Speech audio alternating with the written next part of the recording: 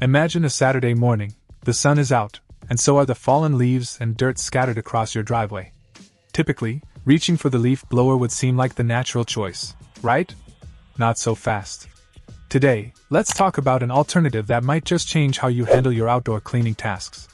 Enter the Kärcher S4 Twin Walk-Behind Outdoor Hand Push Sweeper.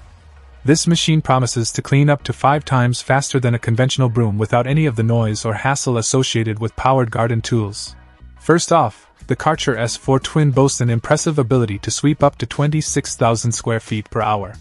That's about half a soccer field swept clean in just 60 minutes, all without breaking a sweat. This efficiency is mainly due to its 26.8-inch sweeping width complemented by large, powerful side brushes that grab a significant amount of debris in each pass. Whether it's leaves, dirt, or even small twigs, this sweeper doesn't leave much behind. Another standout feature is its quiet operation. At 42 dB, it's significantly quieter than any leaf blower. This is a big plus if you're starting early in the morning and don't want to disturb the neighbors. Not to mention, it's environmentally friendly. The push-power design means no gas, no electricity, no emissions. It's all human power, making it an excellent choice for the eco-conscious user. Let's talk about usability.